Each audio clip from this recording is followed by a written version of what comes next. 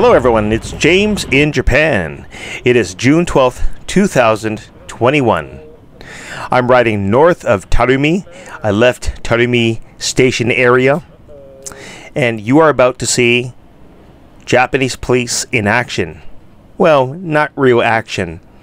You're about to see how Japanese police react to a car accident just up ahead.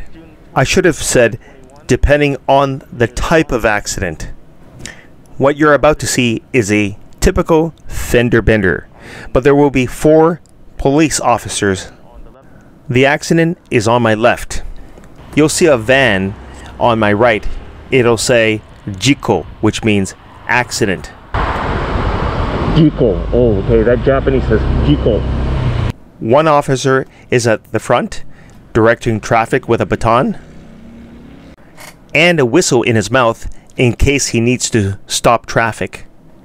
On this day, there were 2 more police officers on scooters. I don't know why they have so many police officers for a fender bender. Here's something very important. If you are ever involved in a car accident and you are not the one who caused the accident, the other party is supposed to call the police, or vice versa. In the case that the other party doesn't have a phone on hand and you have a phone, then it is sort of expected that you would kindly call. Anyway, both parties have to show a valid driver's license and proof of insurance. Between a car and a scooter. That many cops? No one got hurt. That's good.